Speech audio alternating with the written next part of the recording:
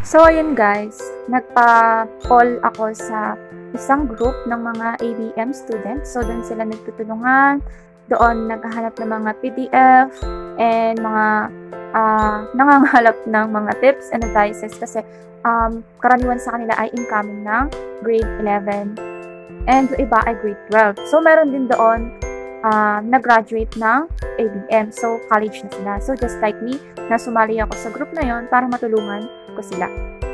So, as you can see guys, ang nilagay kong tanong doon, bakit mo pinili ang ABM? So, as you can see, mas maraming votes yung gusto ko lumawak ang kaalaman ko sa business. So, ibig sabihin, kaya nila pinili ang ABM dahil marami sa kanila ang gusto na lumawak yung knowledge nila sa pagnenegosyo. Gusto nila magtayo ng business balang araw, gusto nila na maging business owner, or gusto nila na kumita. Paano mag-handle ng negosyo. Okay? So, pangalawa is gusto nila na maging accountant. At pangatlo is hindi ko alam kung bakit.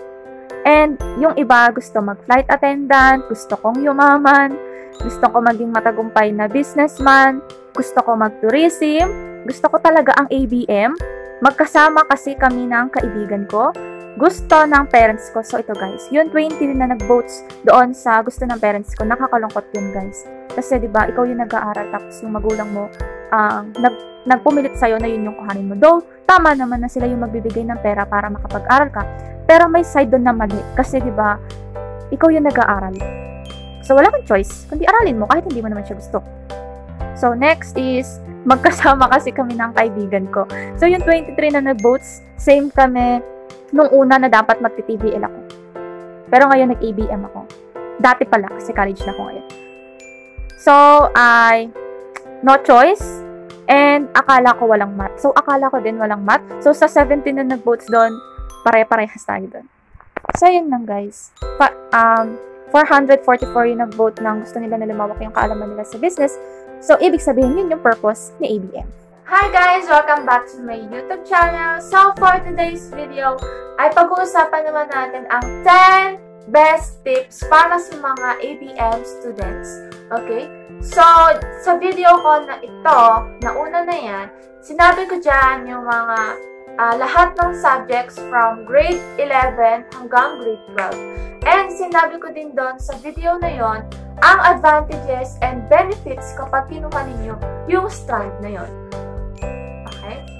So, by the way guys, sinabi ko na sa inyo, di ba? Una pa lang, nag-graduate na ako. So, ngayon ay college na ako. So, lahat ng sasabihin ko sa inyo, kasi baka hindi nyo napanood yun. So, ulit-ulit tayo, ay based on my personal experience. Okay. So, guys, hindi pa kasi ako nag-aalmusal. So, umaga ko kasi ngayon. So, as you can see, makikita nyo ako guys na kumakain na may kasama pandesal at saka kape. So, ito ay kopi ko blanca. So, yun guys, mag-start na tayo. So, bibigyan tayo ng background kung ano nga ba talaga si ABM. So, guys, si ABM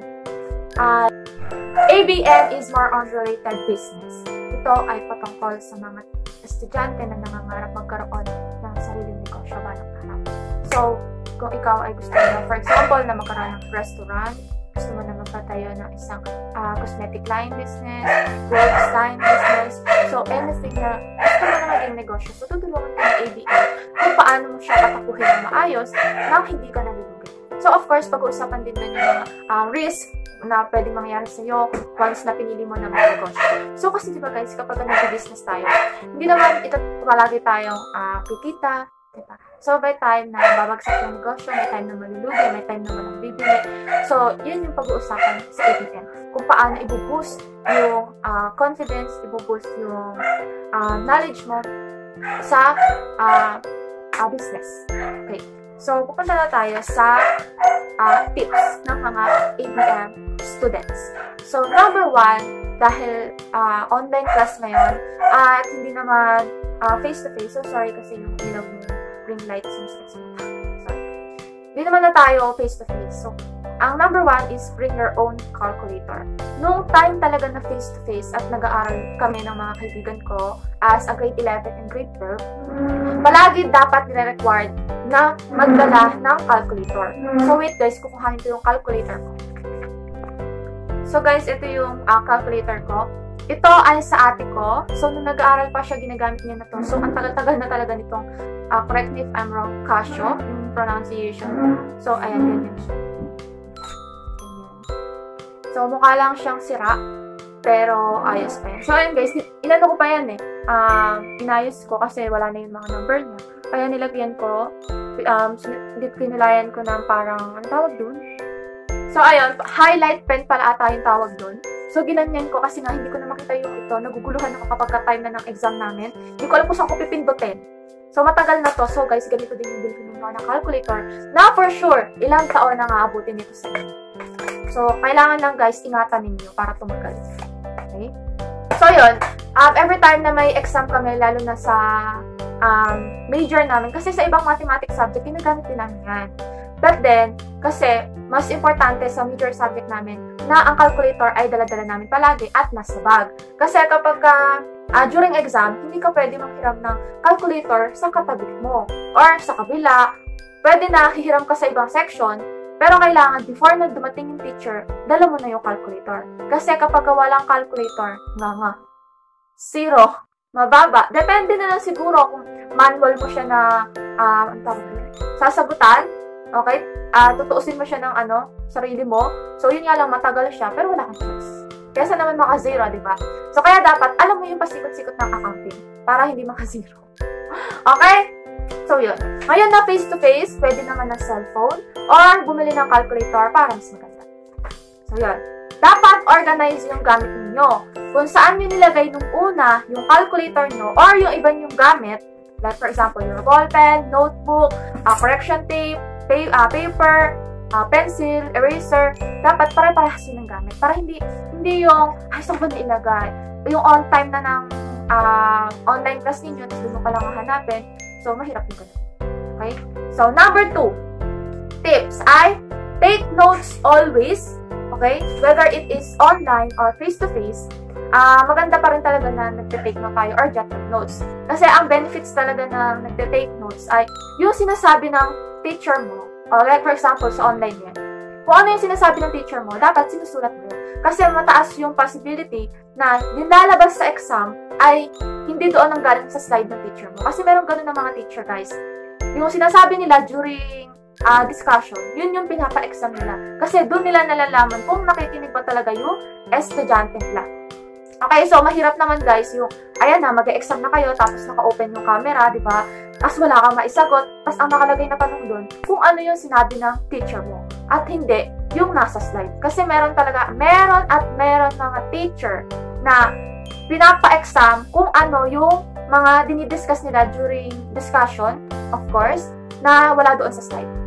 Kaya much better na mag-take notes para 100% may masasagot ka. Okay? So, number 3. Accounting is not more on mathematics. So, ayun din guys. Yun din yung naging parang misconception ko nung, tama ba? Nung ako ay papasok ng grade 11. Kasi, mahina ako sa mathematics. And at the same time, basta, nahihirapan ako. Mahirapan ako sa math. Sinabi ko naman sa inyo, diba? Elementary pa lang ako. Ayoko ng mathematics. So, bakit ako mag-ABM? So, yun yung akala ko na sinabi. So, mali guys. Kapag ABM, it is more on analyze. So, a-analyze mo yun.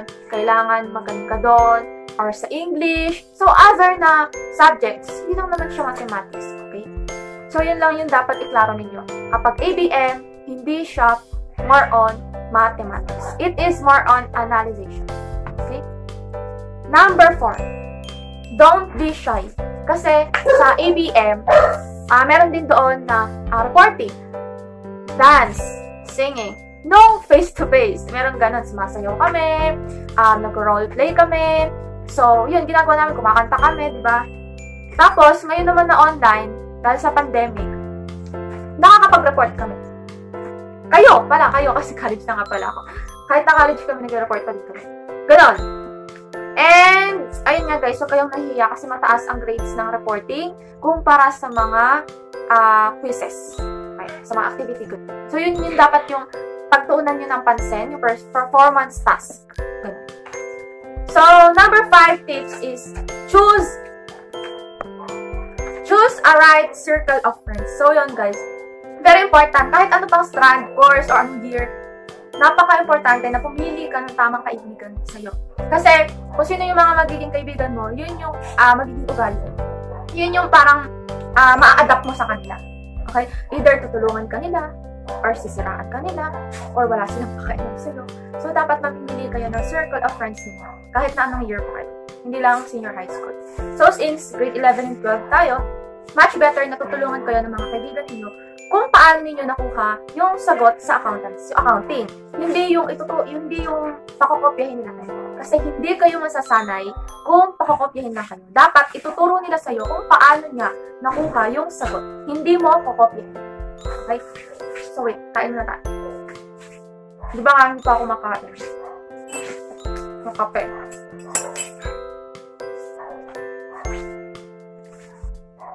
Commercial muna tayo, guys. So, ayan. Number 6 na tayo, which is help yourself. And, huwag kayong aasa sa kaibigan niyo. Ito yung tips, guys, para simula pagpasok nyo hanggang sa dulo na makagraduate kayo sa ABM. Alam niyo kung ano yung sasagot niyo. Kahit anong subject, hindi lang major. Okay? So, first day. First day ay magpapakilala. Tama. Second day, itatapik yung mga basic. So, sa third day, doon na yung papasok yung i-explain sa inyo yung major subject nyo, kung ano yung dapat nyo malaman. So, pagtungtong ng fourth day, either third or fourth, doon na mag-start na i-discuss kung ano talaga, papahirap siya. Makinig kayo ng maigi sa teacher niyo. Especially sa FABM 1 and 2. Kasi, to be honest, mahirap siya. Lalo na kung mahirap kayo na mag-analyze. Okay, so personally, naranasan ko yun, nahirapan ako ng bonggang-bongga. Hindi ako nakinig, ang kinalabasan mula una hanggang huli, nalilito ako. So much better na makinig kayo. Pakinggan nyo. Huwag kayong umasa sa kaibigan nyo. Bes, ikaw muna makinig kayo. Magsa-cellphone lang ako. Bes, wait lang, magsa-CR lang ako. At the end of the day, during exam, sarili mo ang kakampi mo, hindi yung kaibigan mo. Kasi, kapag nag-exam, may sarili siyang papel at may sarili ka din papel. So, parehas kayo na may ginagawa. Alam nga naman, hihintayin mo yung kaibigan mo na matapos, anong oras na siya matapos? Tapos na yung exam. So, dapat ay makikinig. Huwag aasa sa kaibigan, sa kakilala. Okay? So, next, ay trust yourself. So, napaka-basic lang naman na tiwala ka sa sarili mo, di ba? Huwag yung pinagdududahan na hindi mo kaya. Huwag. So, personally, kahit sinasabi ko na hindi ko kaya, yung mathematics, tinatry ko pa din. Okay, tinatry ko pa din. So, minomotivate ko pa rin. Tingnan nyo naman yung mga videos ko, diba? So, nakasurvive naman ako ng ABM. Kahit hindi ko talaga siya kaya na iniisip ko. Okay? So, yun nga na trust yourself. Kung kayo, alam nyo sa sarili nyo, kaya-kaya nyo naman ng konti yung mathematics at yung ABM. So, yun. Bonggang-bongga na magtiwala sa sarili. Okay? So, number 8 ay always listen and be attentive, just like doon sa help yourself. So, actually, magkamukha lang yun, na makinig ka at huwag kang aasa sa kaibigan mo. At palagi ka dapat attentive. Okay? So, number 9 ay treat yourself. Treat. Ilibre mo yung sarili mo. Okay? Kung sa tingin mo na nakakuha ka ng mataas na score during, pagkatapos ng exam, or activities, performance tasks, ilibre mo yung sarili mo. Punta ka sa ganito, kain ka sa ganyan, di ba? Bili ka chocolate. Huwag mong tipidin sa sarili. Kung alam mo na nakakuha ka ng mataas na score. Okay? So, dati ganun ako. Actually, hanggang ngayon, kapag nakakakuha ka ng mataas na grade, and yung grade, grabe talaga yung science. Pero yung mga quizzes, gano'n, tas activities, so pumunta ako ng Jollibee, bumibili ako ng burger, kahit mag-isa lang ako, sinaselebrate ko yung pagkagiging mataas ng score ko. So, something like that. Okay?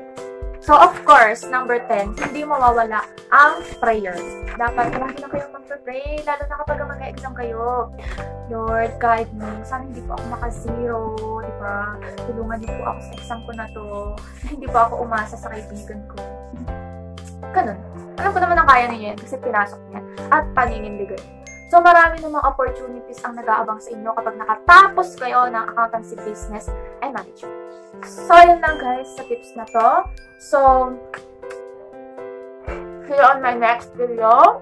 Please like, comment, share, and of course, subscribe. And don't forget to click the notification bell para lagi kayo updated. So, bye-bye! Hi guys! Welcome back to my YouTube channel. Hi guys! Welcome back to my YouTube channel.